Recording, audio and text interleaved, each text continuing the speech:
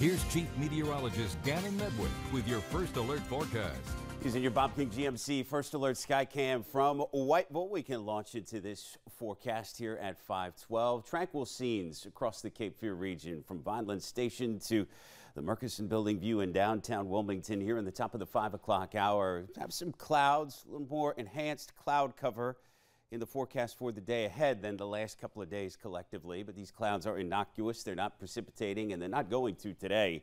41 with a northeast breeze, feels like 36, so it is chilly for the Port City and across the Cape Fear region with a collection of some 30s and a whole lot of 40s. But compared to yesterday, these numbers are at least a couple of points higher. And so that's part of a real small warming trend that could allow us to get into some 70s tomorrow before a setback, and a rainy one at that, on Thursday. Here's that part as I expand our local radar scan to the eastern U.S. view. Pretty sharp front maintaining the rain from the central Gulf Coast north to the central Great Lakes. This front actually slowing as it approaches the Carolinas, and so when it gets in here, it's going to get hung up for a while. Not today. You leave your umbrella, leave your rain gear at home. If you're up and at 'em early for school, getting set to make it a great day in your classroom or on the playground. Looks like recess outside, even with some of that more enhanced cloud cover. Temperatures clawing their way to the 60s. Here's a 3 p.m. view, maybe functionally like school bus drop-off this afternoon. Middle of the afternoon, we have more clouds, and then the thicker stuff to the west. Your cloud and future radar model goes hour by hour, and we see that incursion of moisture a little bit more tomorrow. So we have a First Alert Action Day program for some heavy rain elements Wednesday night into Thursday, but we don't want to disinvolve Wednesday from having at least spotty shower and downpour activity. I want you to know that. But here's where the system really digs in.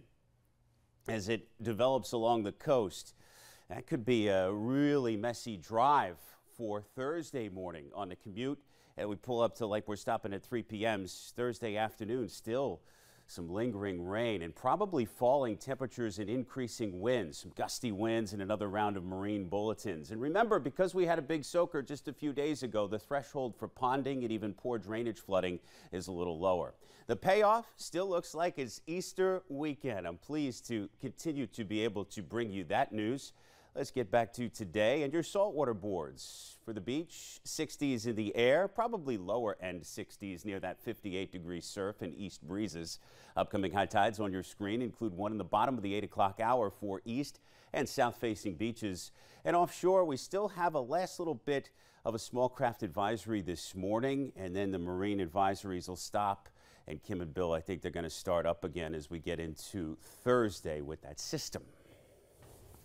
Hard to believe Easter really is just a couple of days away. It flew by. I know, and I'm so behind the 8 ball on that one. I still have some jelly beans and such to get. I have a lot of things to get. I haven't pulled any of my decorations out, and I have not made a plan. Right? Yeah, I know. Well, Mama Nature's decorating pretty good. Absolutely. I see all the blooms and the Pops. blossoms. Yeah, it's really nice. All right. That helps. Yeah.